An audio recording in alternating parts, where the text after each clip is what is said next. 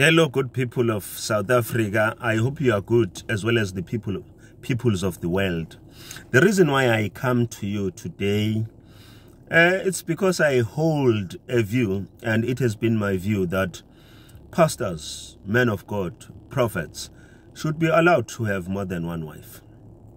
This is my view, and I'm sure people will think I'm becoming very controversial, but I'm not at all.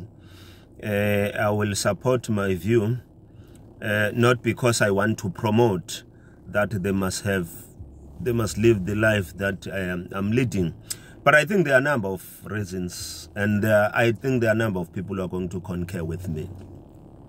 There are so many incidents that have taken place in our country as well as around the world as a whole, where we have found pastors engaging in activities that are unbecoming as far as the doctrine or the church is concerned. Remember, we are holding pastors to the highest esteem. We are holding them to the highest regard as one sector within our society that we look up to. And most people, they draw their strength, their spirituality from what pastors are saying. So what has happened, the recent developments has left many of our people upset, many of our people despair, and many of our people being so disappointed, because pastors, what they have done, they've started acting in the manner that some of us will consider as unbecoming.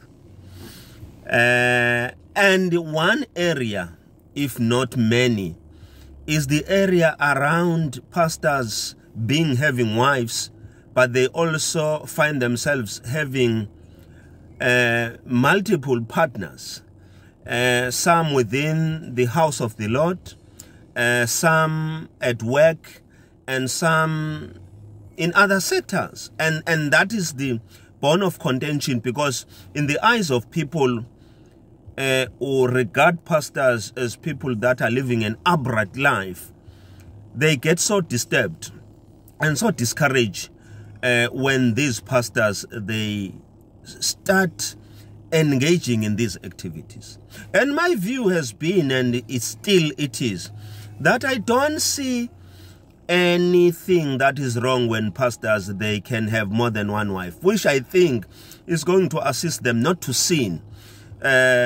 Because at some point, polygamy was preached as something that is a sin.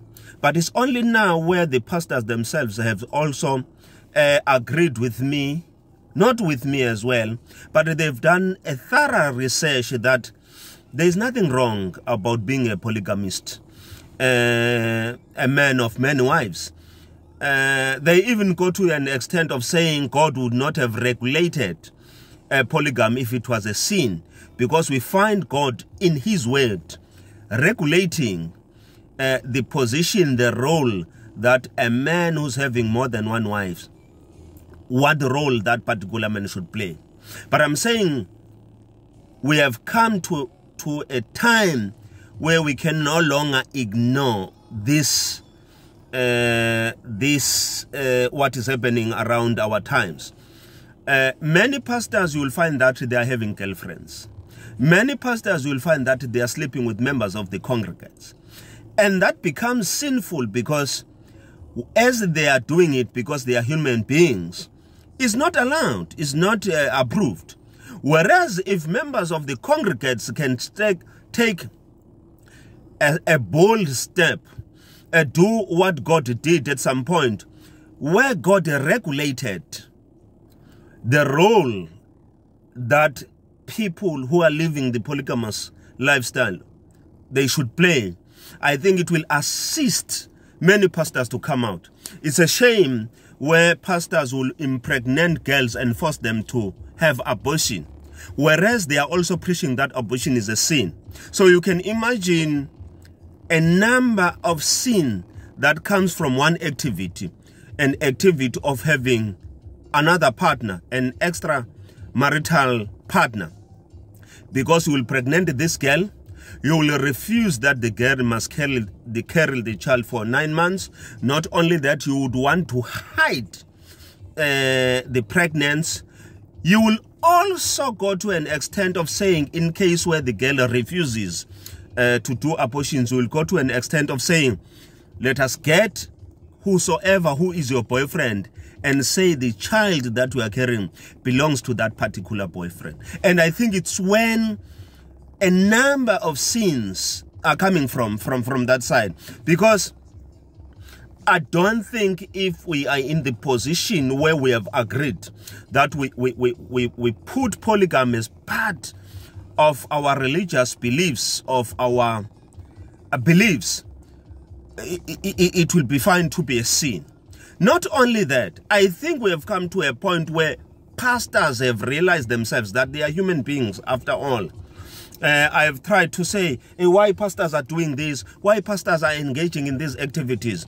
But you will find people saying to me, no, they are human beings after all. So what does that mean? It means if pastors are human beings after all, then the only recourse that we can have and that can sit well with us as society, as human beings, is where we also come to our real senses.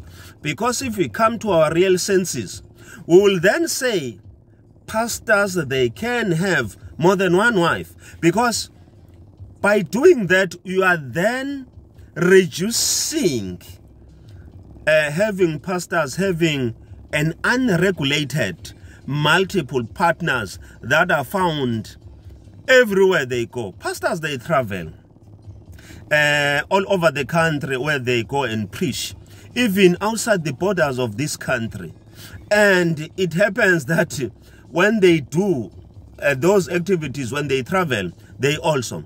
But what is important in the engagement, or in what I'm saying, is that this does not make them to be above the law, where they will sleep with young children, where they will start performing cult activities like some other pastors, where we have heard that they've made it a norm that they must sleep with young girls. They take them and keep them somewhere. No, that is not what I'm encouraging. That is not what I'm talking about. In fact, that should be condemned, should be discouraged, and those people should be taken. The law must take its course. What I'm saying here, I'm putting a realistic point of view to say, why is it that we are not realizing as a society that it might have worked in the olden times that pastors would live with one wife? But this time around, I don't see it happening. I don't see it happening. It's not because I am doing it, but I'm being realistic. I always hold a realistic point of view in my life. I don't want to live a wishy-washy, unrealistic lifestyle. There is no pastor who will be living an upright life. Go and do your own research. These pastors are sinning because the way gospel was preached before, there are a number of flaws in it which has made these people to sin. I don't think they also love to sin. I don't want to go to other issues that pastors are doing, because I'm not talking about that. I am saying, why don't we as a society, why don't we as congregants, why don't we come to a position where we openly engage and discuss that pastors must take more than one wife? I'm not advocating it because there's going to be any benefit for me, but I am advocating it because I know that it is bad to hold certain people to the highest esteem, and then down the line you find them, being labeled as sinners on something. Because the other thing which is a problem here, to be a pastor is a calling. So you might have this calling which makes you to be a pastor, but because you are made out of flesh and blood, And then that brings you to this space. So I am therefore saying,